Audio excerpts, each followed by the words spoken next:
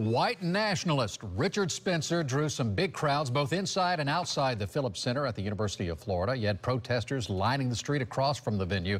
Inside, though, you had that boisterous crowd that drowned Spencer out every time the microphone even came close to his mouth. News Channel 8's Steve Andrews kicking off our team coverage on this from Gainesville. And Steve, it turned ugly, but fortunately not too violent.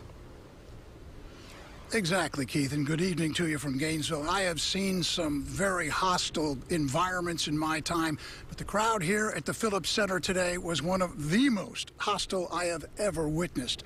Richard Spencer started the day in attack mode, then got a taste of his own medicine. White nationalist Richard Spencer and his supporters arrived in Gainesville triumphantly.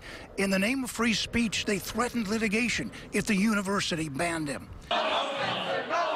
Students at the Phillips Center drowned him out with their chantings. You are cowardly trying to shut down a movement that is growing, that's going to stand up for white people, that, to be honest, is going to stand up for the oppressed. Spencer's first course of business in Gainesville was to attack NBC's Kerry Sanders at a press conference, claiming a Sanders story was inaccurate. Will you retract the statement? Either on Twitter or right here. The story stated Spencer only provided tickets to his event to his extremist followers. Why don't you just correct the record? Richard Spencer's political movement is about race identity. He contends the European culture in America is being undermined, something I asked him about. How do you square the fact that part of your message is trying to stop the deconstruction of the European culture when you're banned in most European countries?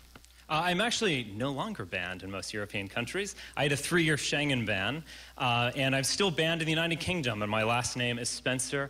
It's a great irony. The real irony is the man whose rallies are tied to violence and death in Charlottesville and demanded his First Amendment rights was heard by very few. Richard Spencer advocates an all-white nation-state and that whites should not live with minorities or Jews.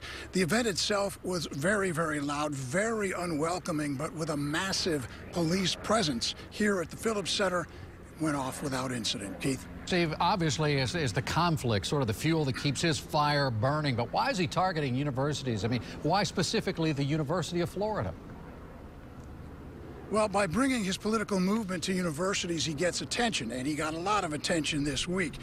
Spencer's also trying to attract white intellectuals to his political movement, and I think what has to be noted here as well is that the University of Florida has one of the largest Jewish student bodies in the country. I think he was trying to send a message. Keith? Steve Andrews reporting from Gainesville tonight. Thank you.